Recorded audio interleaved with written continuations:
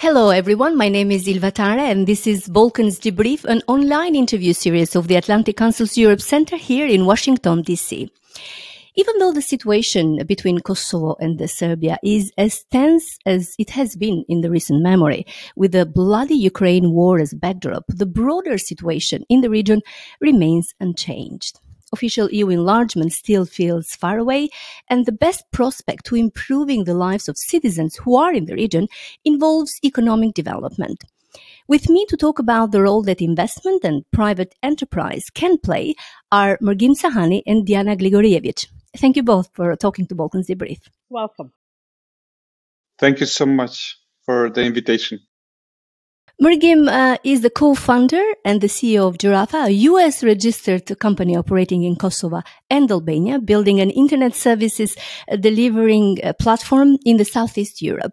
Gjirafa is both an e-commerce and a search engine. To perhaps oversimplify it for the audience, it is striving to become Amazon and Google for the region. Diana Gligorijevic is the co-founder of Telegroup Solutions, an IT solution provider and telecommunication company from Serbia that has grown into an industry leader with reach beyond the immediate region. Diana had an established career in the US and then decided to invest in her own country, where she built a successful team that sets the trends and influenced the professional advancement of the industry. At Telegroup, I was very pleased to learn that 38% of the workers are women, thanks to Diana's vision to support women and encourage young girls to get an education in IT.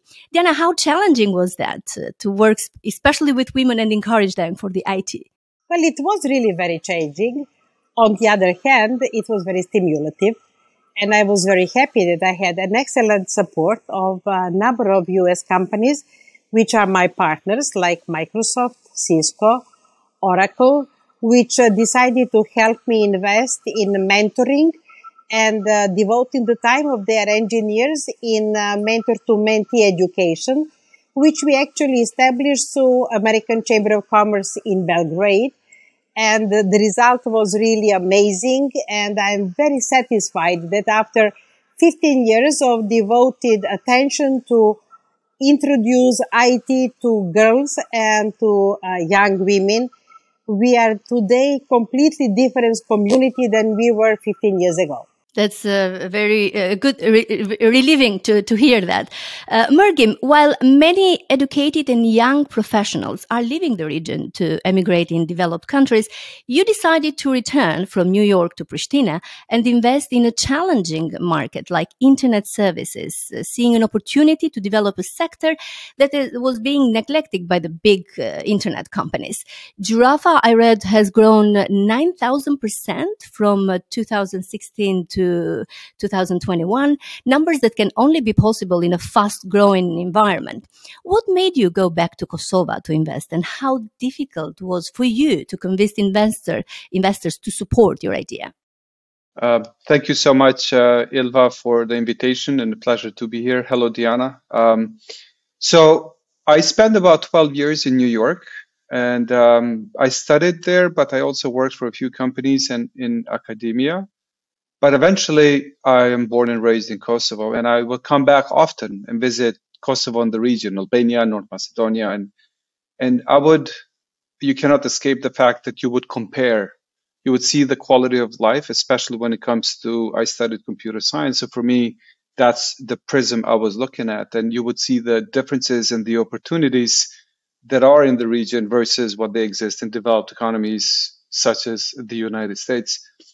And eventually, one realizes this very quickly, that this region is really being neglected. It's one of the most neglected regions in Europe, the Western Balkans in particular. It's on the heart of Europe that's being the most neglected when it comes to technology, innovation, and services that can be done through online. So I saw it as a great opportunity for this to focus. I had a background in technology and the expertise needed to start building the critical pieces of the puzzle of the whole, what we call internet economy for the region. And I took a big step by leaving the United States, leaving behind what I had built there so far. One might go as far as say leaving behind the American dream and coming and starting Gjirafa as an internet service provider for the region, not just for Kosovo. And it started as an opportunity. Eventually, the team and I realized that we actually could do it. We started producing numbers and growth that were impressive. And today, if I may add, it has become a responsibility because we think if we don't do it for our own home, for our own region, I don't think others will come and do it for us. Amazon does not plan to be here for a while. It's not here. I think we should do that. And if other services are missing and there is a demand for it, it's our job and responsibility, the people from this region, to actually start building it and develop it to the level it deserves.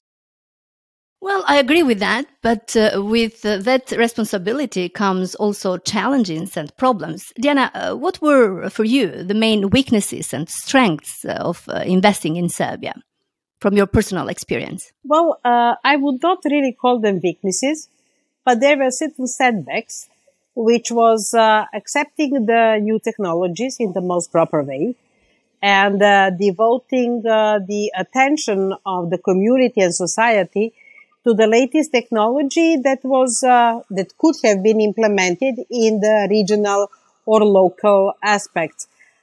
Since Telegroup and I myself were politically non-biased, and we try to keep our profile always strictly professional, it was even a more challenging task, but we succeeded, and I think that this is the proof that once you stick to knowledge, expertise, and competencies, you will always be accepted in the long run.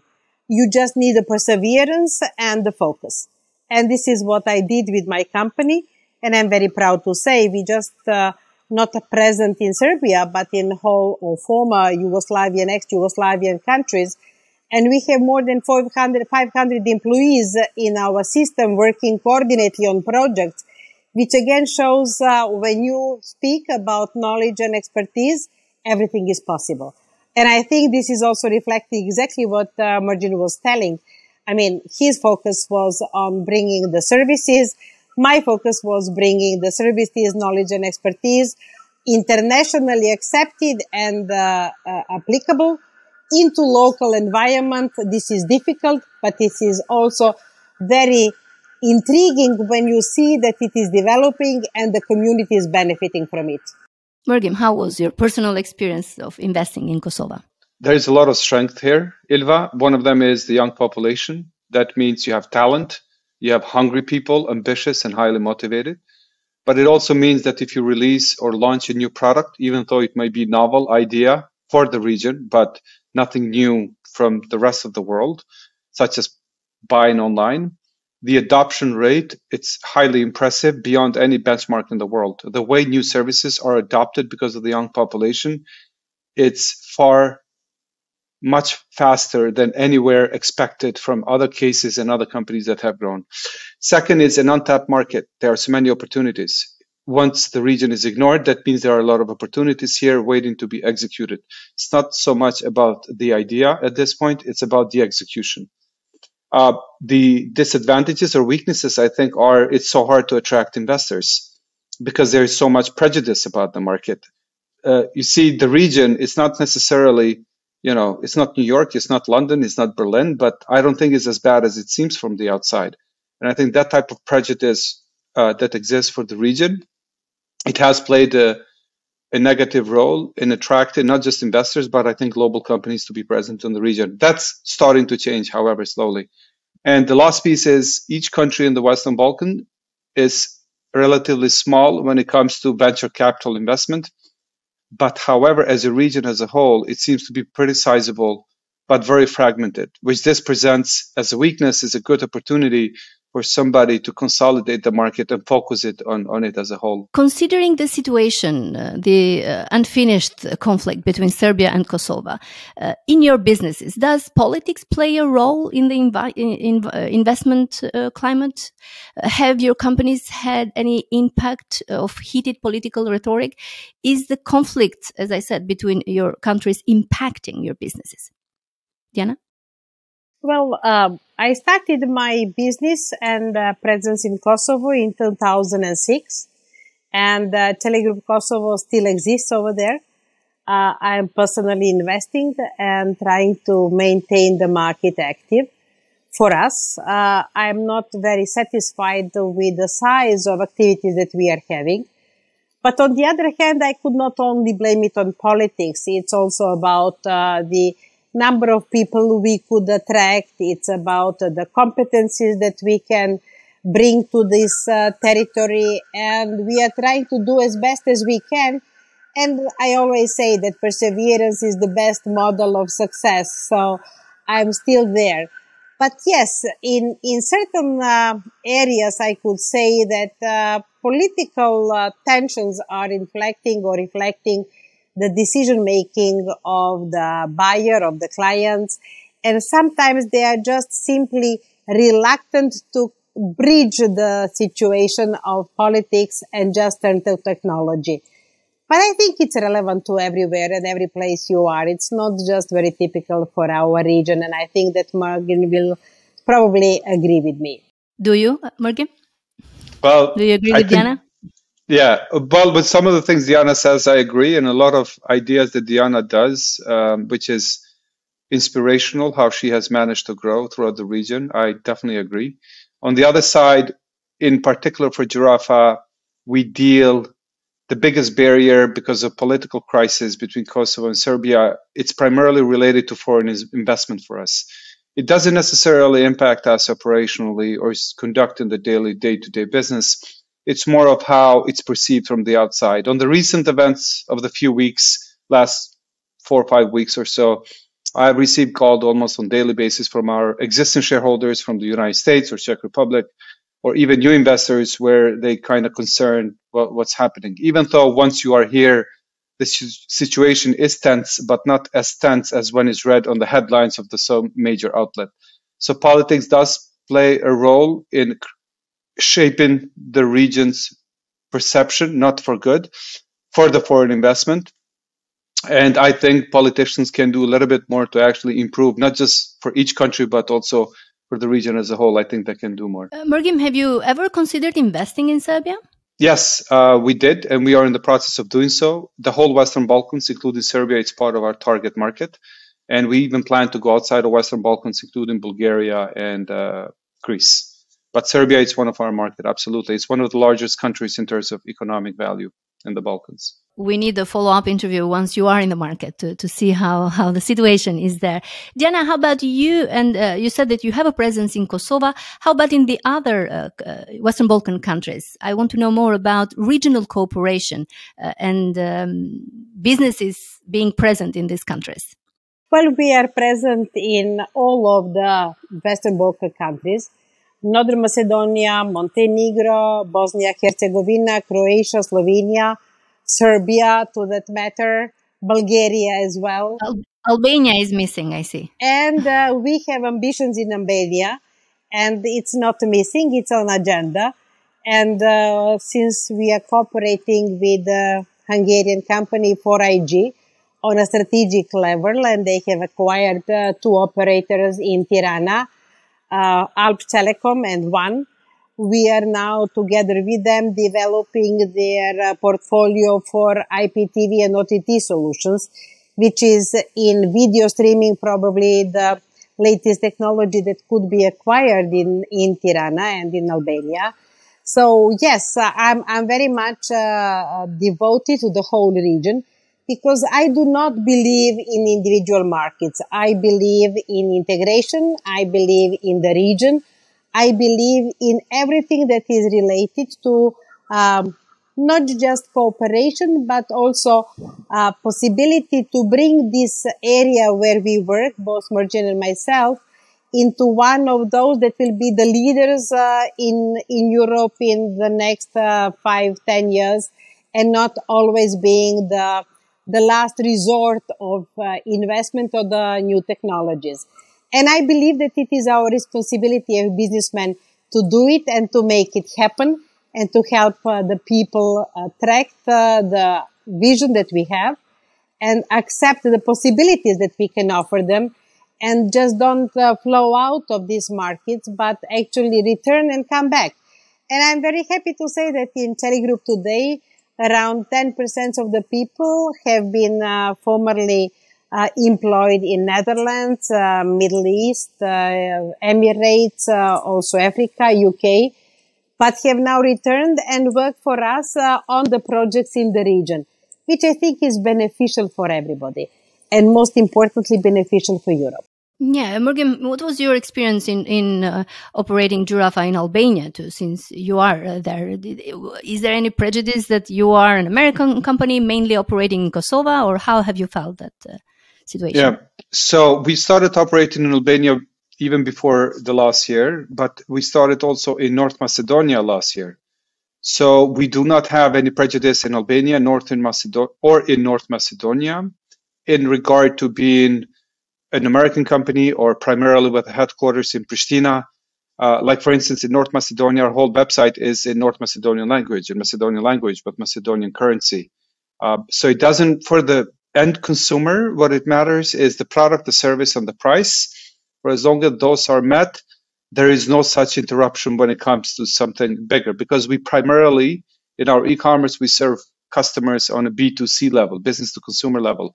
So far, we haven't seen any of the challenges in Albania or North Macedonia at all. It has been almost as smooth as operating in Kosovo, with certain exceptions. But overall, I don't think, not that there is no complaint, but I think there is things to congratulate of how well the hospitality has been. It makes me very happy to hear that, especially because we mostly talk and see what happens in the region, and sometimes conflicts take over, and the headlines that Mergim mentioned before makes the region look not good. But talking to you and listening to your optimism about investing in the market in the region is pretty impressive. Diana, what is Telegroup Systems' vision for the future in the region and beyond? Well, of course, we are looking into covering all the territories in the region. But again, our main focus is to bring the latest technologies, which is now very much focused on cybersecurity, on applications, especially video streaming applications, but also integration of technical and cybersecurity into one solution, and capacity that we will be able to provide for the whole territory. And I believe that this is exactly where the whole world is heading in the investment plan. And we believe that with the competencies and with the partners that we have, we will be able to actually digitalize the region in the same way or even better than the rest of Europe is now hoping to do. And we are very much focused on it and very much investing in it our own profits. And we believe that it might be one of the very safe ways that we guide the ways we are actually dealing with technologies and with the customers. And we are not relying, or we are not in a situation to be dependent on foreign investments only. So that our partners like Motorola, for example, and Thales will be following us and helping us to establish in the region the similar or same solutions, even more advanced than it is the situation with the rest of Europe. Mergim, you have stated that you follow your heart and your intuition to guide your company's strategy. How's that working for you, and how optimistic are you about the future? Yeah, I like to revoice and paraphrase Steve Jobs very often, and that's how it starts. I think everything you do in life, it has to start with some passion and heart. Otherwise, it makes no sense. In order to have that persistence and perseverance that Diana was talking about, I think it has to come from the heart. Otherwise, you will lose the persistence eventually. If you love it, you'll continue with decades until you make it. That's working very well so far. I mean, we are in the middle of global recession. We expect that the light at the end of the tunnel coming up soon, hopefully by the end of the year or the second half of the year, depending on who you ask. But in terms of future, we believe the future is bright for a lot of reasons. We love what we do. We have a really great team. We are in an industry that's an ever growing. It's a demand that people need. It's value added to the society. And more precisely, we are one of the fastest growing companies in Central Europe as per Deloitte, but we plan to be one of the biggest in Western Balkans in our industry and sector, and that's in e-commerce primarily, but also certain software that we are building. And we are targeting NASDAQ IPO within the next 4 or 5 years or so. So the future looks really nice. This is great to hear. I'm delighted to have this opportunity to chat, to talk with you, Mergim and Diana. And I wish you good luck. And also, you are pioneering in something that other more investors should come in the region and invest there, since there is space, there is a good environment, there is climate, and especially, Mergim mentioned it, there is a young English-speaking population that is not easy to find in other countries. Thank you again. Thank you. Thank you so much, Ilva. It was a pleasure. Thanks a lot. Thank you also for watching. You can always be part of this conversation by writing and following us at AC Europe in Twitter.